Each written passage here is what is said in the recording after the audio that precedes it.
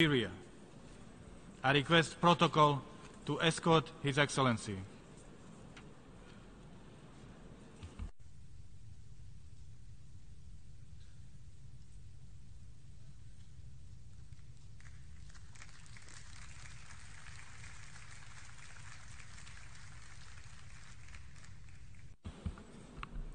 On behalf of the General Assembly, I have the honor to welcome to the United Nations His Excellency Muhammadu Buhari, President of the Federal Republic of Nigeria, and to invite him to address the Assembly.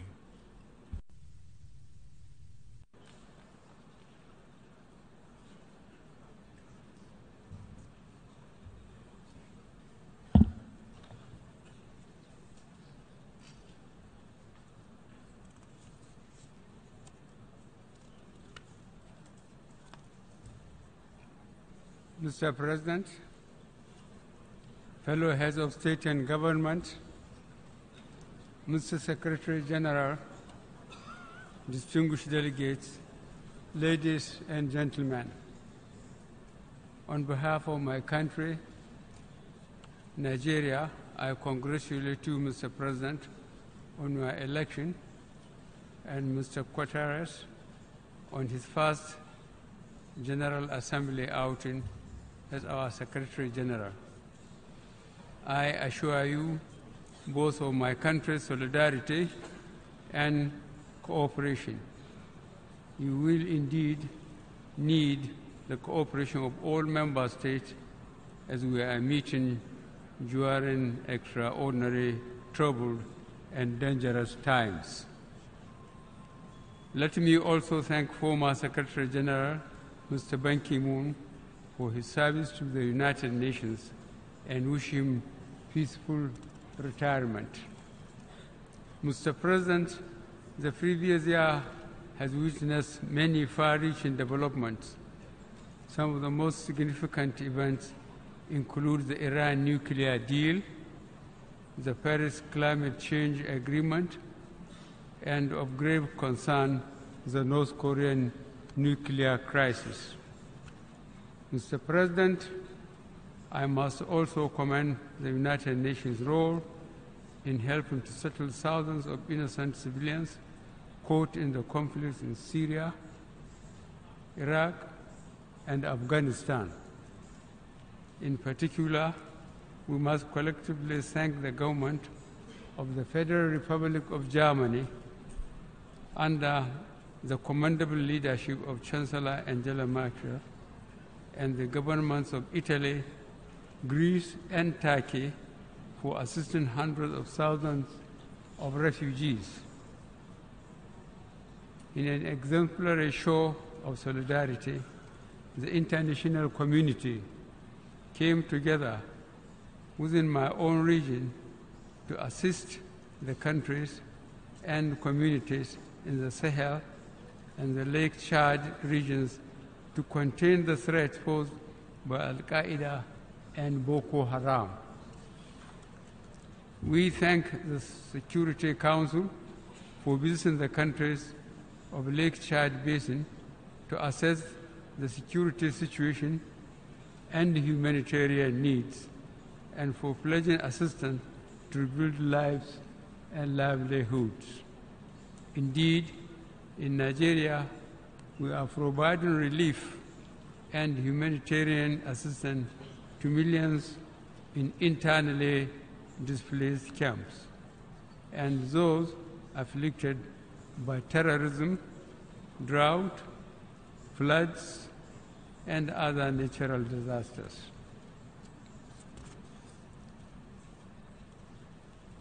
In the last year, the international community came together to focus on the need for gender equality, youth empowerment, social inclusion, and the promotion of education, creativity, and innovation.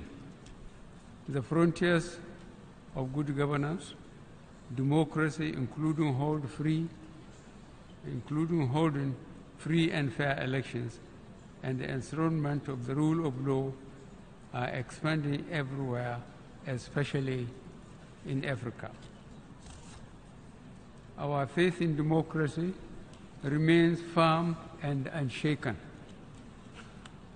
Our regional organization, ECOWAS, came together to uphold democratic principles in the Gambia as we had done previously in Côte d'Ivoire.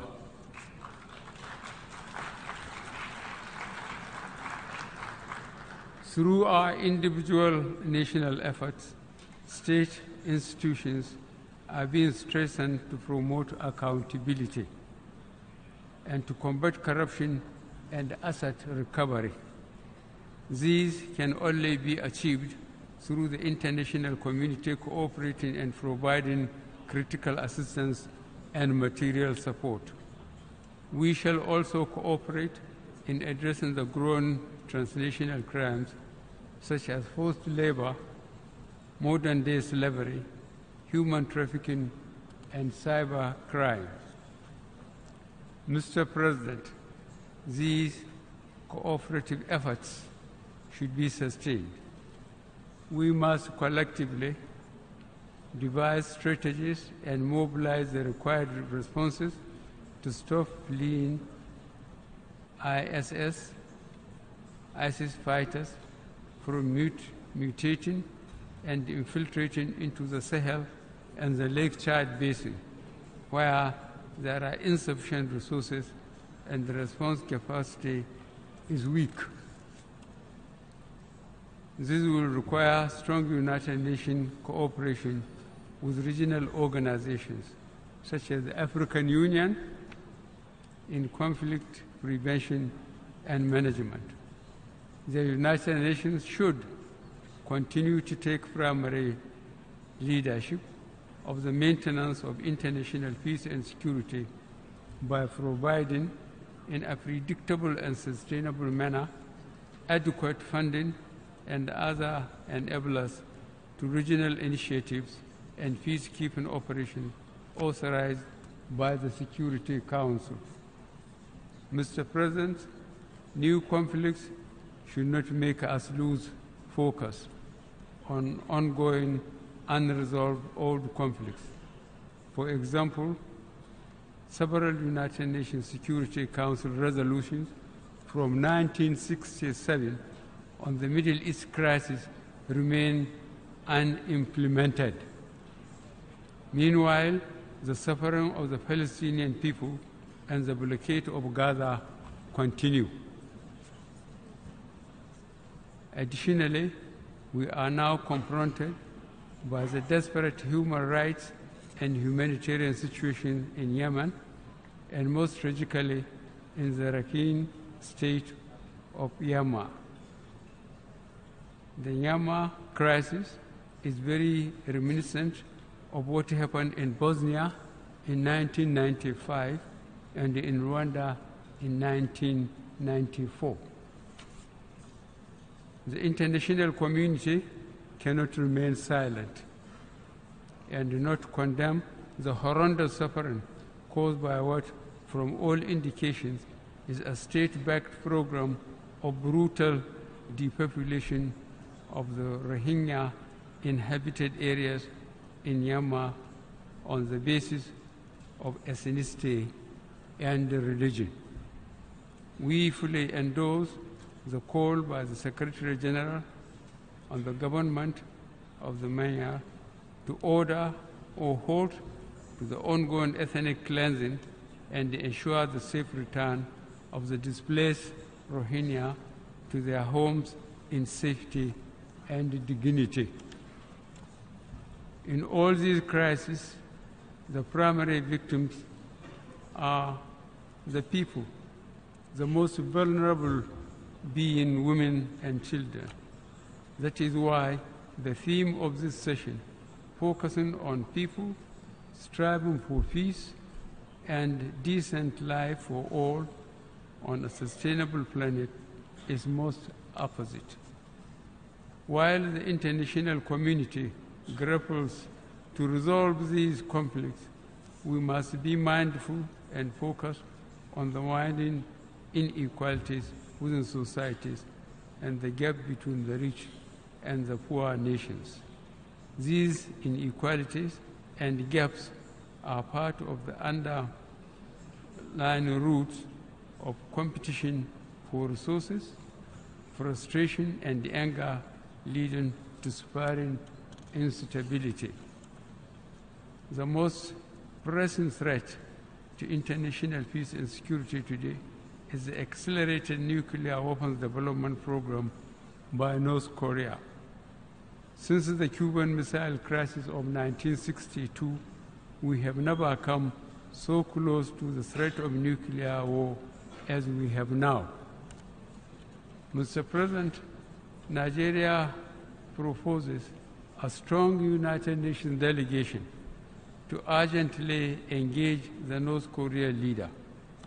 The delegation, led by the Security Council, should include members from all the regions. The crisis in the Korean Peninsula underscores the urgency for all member states, guided by the spirit of enthroning a safer and more peaceful world, to ratify without delay the treaty prohibiting nuclear weapons, which will be open for signature here tomorrow. Mr. President, I end my remarks by reiterating Nigeria's abiding commitment to the foundational principles and goals of the United Nations. Since our admission as a member state in 1960, we have always participated in all efforts to bring about global peace, security, and development. Nigeria will continue to support the United Nations in all its efforts, including the attainment of the 2030 Agenda for Sustainable Development. I thank you.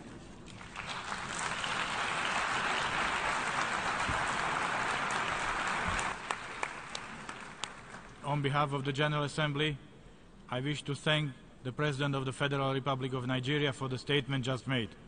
May I request representatives to remain seated while we greet the Head of State.